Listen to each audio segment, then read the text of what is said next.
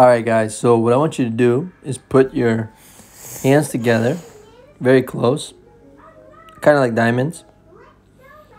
Then what I want you to do is pay attention to your elbows. Make sure your elbows come towards your lats so they stay to the back. Once you do this, you're automatically going to feel your tricep activated, as you can see right now. Then what I want you to do is go very slow down and explode on your way up. Enjoy. Alright guys, so what you want to do here, this is a unique exercise, but if you cannot do this exercise, just try to do it on your knees, so don't do it as a push-up. But this is a great exercise to just focus right on the tricep itself, just with one hand. So one hand is going to be closer to your lower stomach or hip, and the other one's going to be right in front like a push-up. But the main focus is going to be on one arm.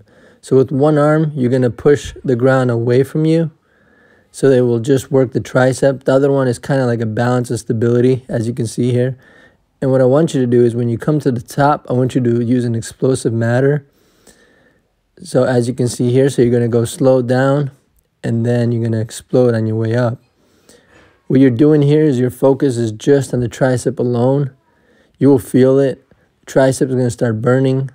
It's a really great exercise, actually, especially if you don't have weights.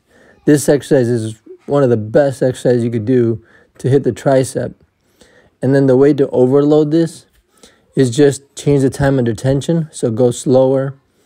You can also hold the top to hold the contraction to make it even harder.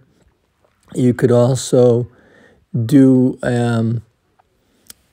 like a load, so you could put something on your back, or somebody could put something on your back, and then you could just do it with one arm, just as I'm doing here, but without the weights, obviously, because I don't have anybody at the time. But yeah, this is a great exercise, guys, so I hope you enjoy it. And then this other one is more of an advanced exercise, but I'll show you anyways. This one is very good. This one will work your core too, but the tricep is the main focus, but it will hit the tricep. It will hit the abs as well, so it will hit the core. What you want to do is your one arm is going to be up, and then the other arm is going to push the ground away again. As you can see, when you push the ground, you're working your tricep.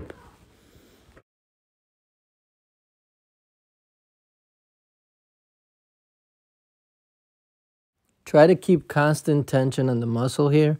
So as soon as you get to the ground, right away explode to the top. Don't stop at the top. Don't stop at the bottom. Just keep going. You want constant tension on the muscle. You'll feel it, as you can see in my face. This is very tough.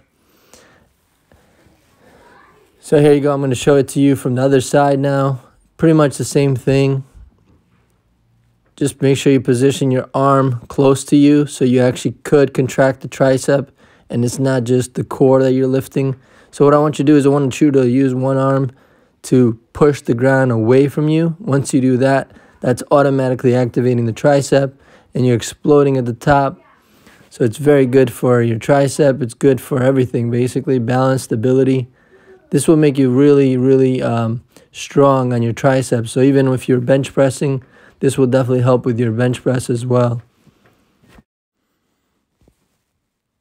So this one is an additional exercise that I've added for you guys, especially if you have resistant bands. This is more an advanced move. This one works your core like crazy. Here you want to get in a position of a plank, and then at the same time tie a band somewhere. So I tied it to my stairs, and then I'm also just basically doing an extension. And just repeat this on the other side when you're done, and that should fire up your triceps.